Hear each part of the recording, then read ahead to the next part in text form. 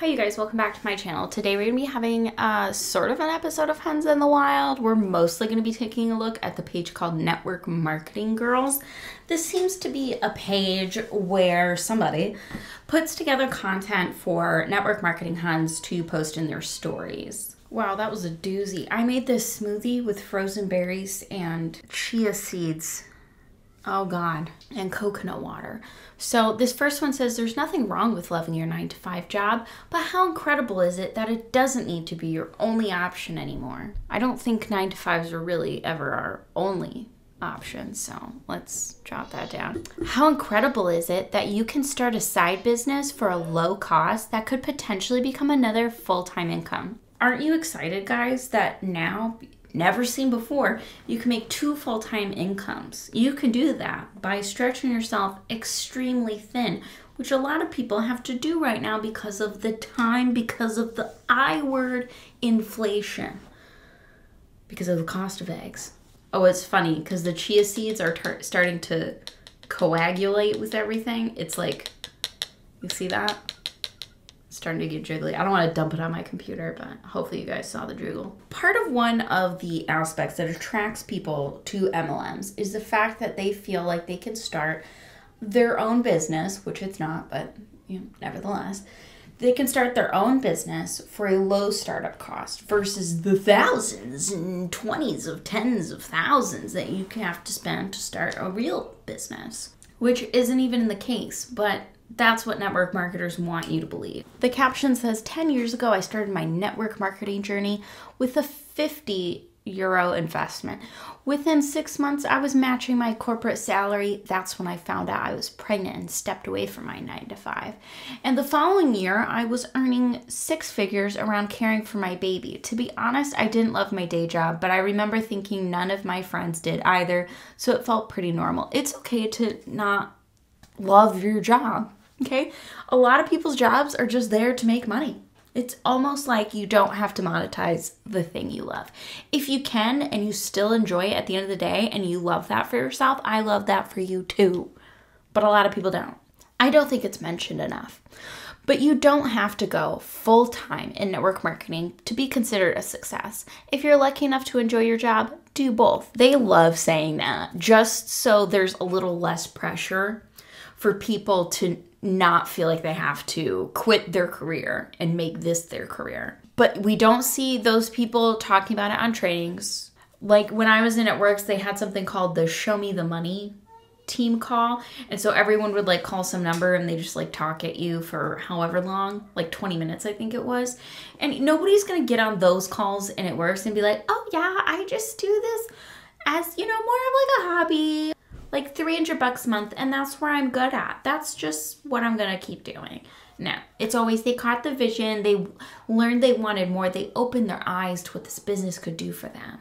The sun is so bright in my eyes right now. And if you're not happy in your current job, why not look at this opportunity to give you options?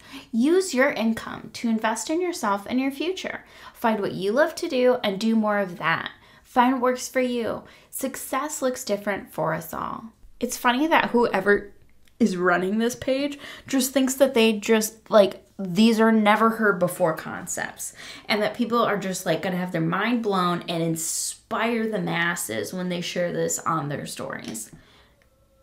Who's getting inspired by this? Are you inspired? I'm not. I feel like we've heard this 50 times before. Are you ready for this comment, guys? Buckle up. For someone who preaches manifesting, you should really try manifesting some original content instead of copying other people's word for word and not crediting them. That is pretty funny. But most of the comment on here are just like people agreeing with what she said. And I kind of wish that the person who called her out for allegedly, apparently, maybe stealing other people's content and taking it as their own, I think that they should have linked the person who was doing it so that that person can see that their content is being stolen. Not that these are anybody's original ideas, but if they took it word for word, why not just like share it from the original creator? I feel like it's not that big of a deal. The next one says, is it just me? The more someone posts about how much money they have and how financially free they are, the more I think they're talking absolute shit. P.S. Your customers and team members don't want to see this either. Your content should be what you can do for them, not what they can have done for you. If my hair looks crazy, it's because I wasn't about to redo it, okay? I put these weird lopsided buns in last night and I left them that way. And I'm guessing this person is trying to be like the new no shame sales game by like going against the grain in multi-level marketing. Cause she's saying you need to stop posting so much about the money and how you can buy things like money, money, money. Makes you sound greedy. That sounds so scammy and I would never do that because I actually work my MLM business differently. And the caption says, I refuse to believe I'm the only person who eye rolls at these posts. I mean, I roll at like most of them because they're MLM posts. And some of them are like massive income claims. I've said it before and I'll say it again. Do the Kardashians need to tell you they're financially free? Or is their content/lifestyle speaking for itself? Well, I mean, there's plenty of buzz around how much they make, so... I don't know if they paid to have that put out there and whatnot. I've heard allegedly that they, you know, will pay for paparazzi and other celebrities do it too. I don't really care about that. But why would they don't need to tell me that they're financially free? And ironically enough, neither does anybody else. Because it's like most people who aren't in MLMs don't feel the need to tell people.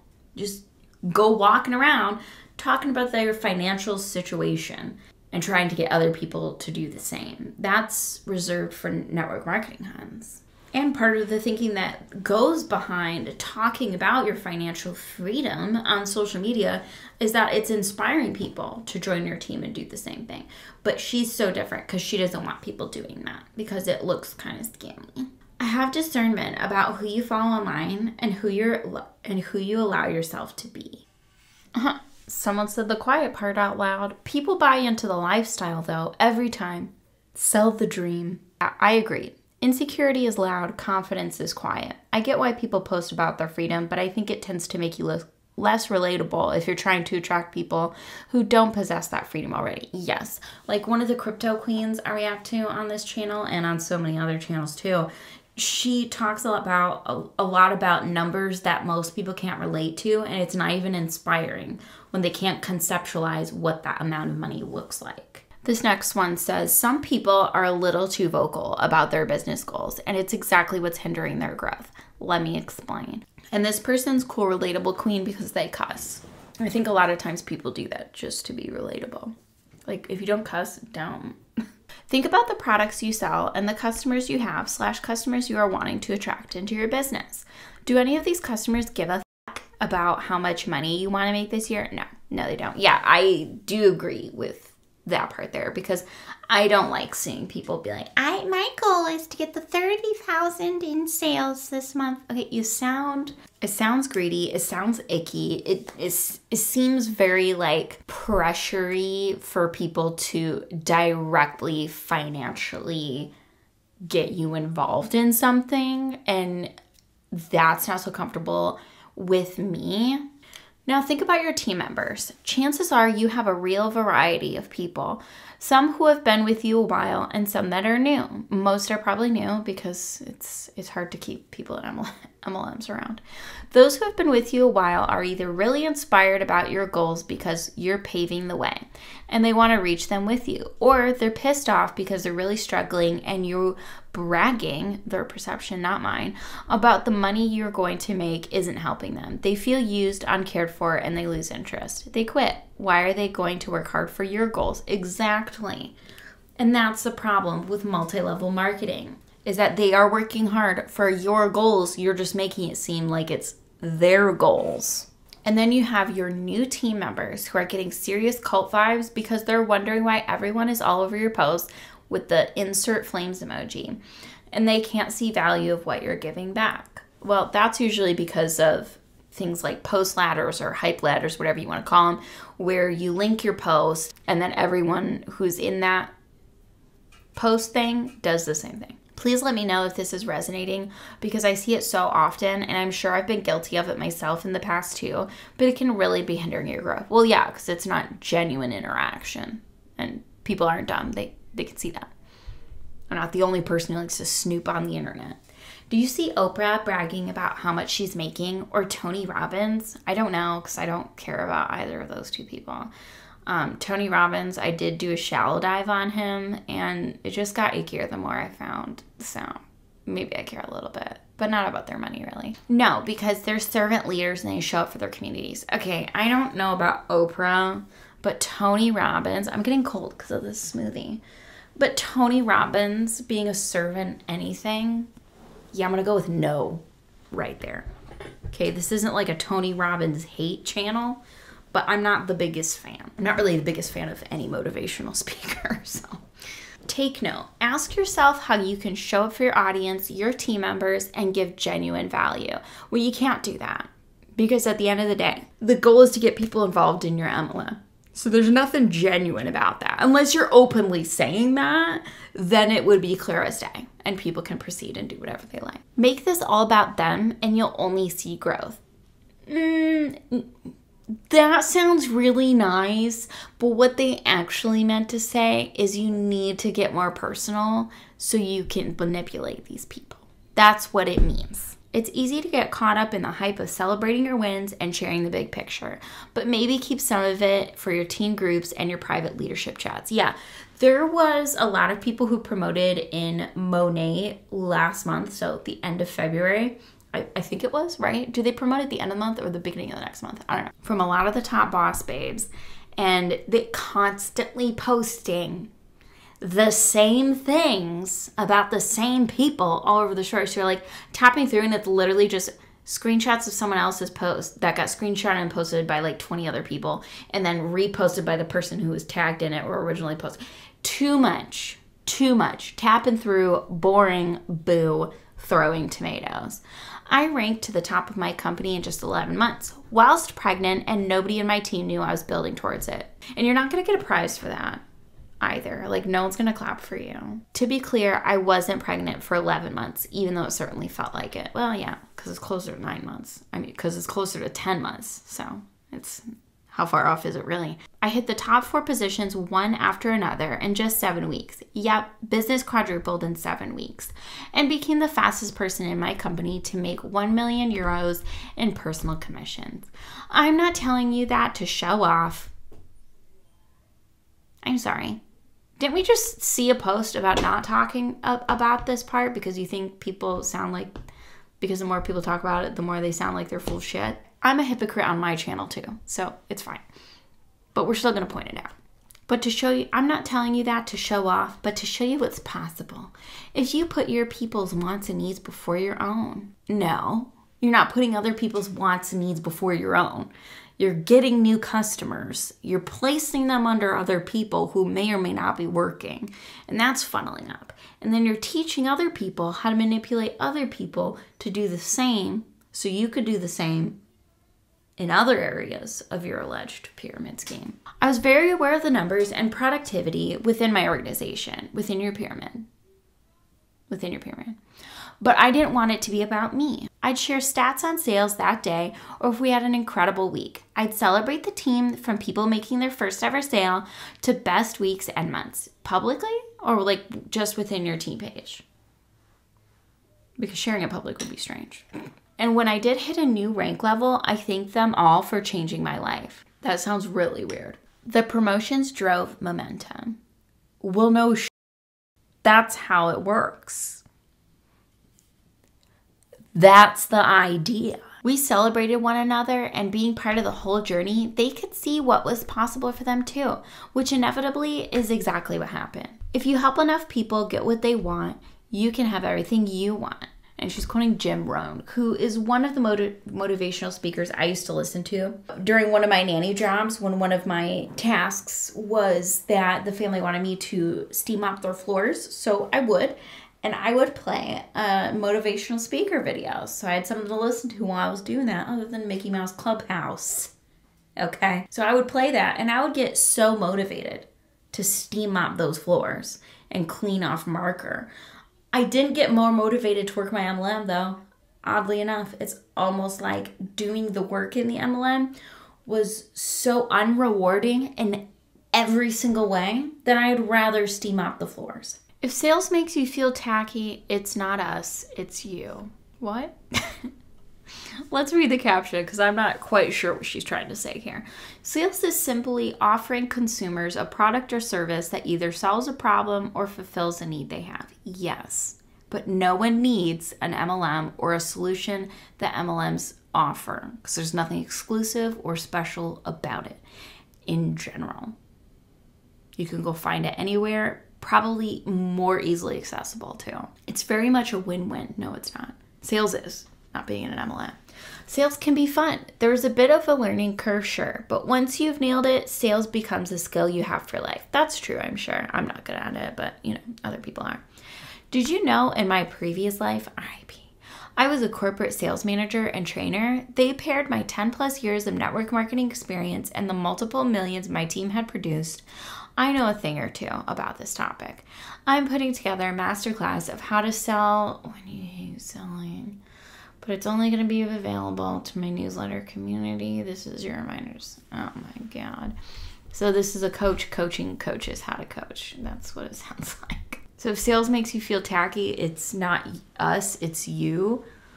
What does that mean? Can someone help me? Because I get so lost with what people mean by what am I supposed to get from this? If sales makes you feel tacky. So if sales make me feel tacky, it's not MLMers, it's me. If I think they're tacky, is that what they're saying? This is your Friday reminder to do your follow-ups from the week. Yep, follow-up Friday. That was the thing for us too. And if you don't have anyone to follow up with, you're not doing enough of what's actually going to grow your business. So what this meant, and it works, was you weren't adding enough people every single day. You weren't messaging new people. You weren't interacting consistently. You weren't posting engage-worthy content consistently. And I could be doing this anyway and still not really have anybody to follow up with in the way they mean. And the way they mean is following up with people who said they were going to buy on a certain day. And like, people should have the freedom to buy things when they want to buy things without like the pressure of some sort of imaginary timetable. Like the sale isn't running out in MLMs typically. Like you can get their personal discount any damn day of the week. Spending all day creating reels is fun, but being busy and being productive in your business are not the same thing. Yeah, I guess. And until you have a certain amount of followers, I think it's 10K on Instagram, you're not even making money directly from Instagram for making a bunch of reels. So if you enjoy making them for fun, go forth, do great things. If you're doing them because you think it'll help you make money in an MLM, yeah, slim to none chance of that happening. Slim to none. Because you have to make so many that are not business related for the ones that are business related to get any traction. And that's a lot of work for free because Monet is not going to pay you from a reel you make about Monet. Like that's not how that works. You're getting paid for transactions happening from Monet. Giving some tough love today because I hate to see people get so busy chasing likes and the illusion of fame when it doesn't always help you grow your business. Yeah, it really doesn't. Sometimes it is a good way to gauge if we think people may be lying or not. Like if they're saying they make a lot of money, but they have 2 likes on a post, I'm gonna go with probably not because their engagement sucks. Use these tools to help you grow your audience, sure, but don't forget to do these income-producing activities too. They're not the sexy ones that will require a different type of motivation to get done. If you got into the habit of speaking to people every day, your business will look completely different in 12 months' time. Yet you will have wasted a lot more time that you could have made working at Publix. I'm like the spokesperson for Publix, but I've always had good experiences with people who work there. Like everyone just seems so happy and it's such a clean store and I just love it. They have crunchy options. It's nice. It's pricey though. It's so pricey. 3 people a day equals 90 people in 30 days. No shit, Sherlock. That doesn't mean that they're gonna join your MLM or become a customer. Like I said in my other videos, I had to talk to thousands of people. For most of them, I would go as far as saying 98% of them, at no fault of my own, did not join my business or buy my products. And I messaged thousands of people in a day sometimes. No, that's not a joke. She does some more math. I'm not going to bother with that. Make these your non-negotiables and you will never regret it. Even as I write this, I can guarantee you most people won't do it. So if you'll have the competitive advantage, yeah, this totally would have motivated me when I was in Networks. I'd be like, oh, I'm going to do the 10 in a day. But I would do way more than 10. I would do like hundreds of thousands. Hundreds of thousands. Hundreds to thousands with my 3 Instagrams. It doesn't matter who you are, where you're from, or what you look like. You can always outwork someone else. Do you agree? All right, that is all I have for you guys today. Let me know down below if you want me to do more about this page. It didn't seem like the most problematic because a lot of the ideas are not original, but I do find it funny that there are pages just for these scammers to go post content on their stories from. It does give me a little chuckle. It's like the echo chamber for them, and they can just go directly to the source. If you like this video, give it a little likesy poo. If you have commentary to share with the class, leave it down below. And if you super like this video, give it a share it with your besties. And make sure you are subscribed so you get to see all of my videos. Thank you guys again, and I will see you in the next one.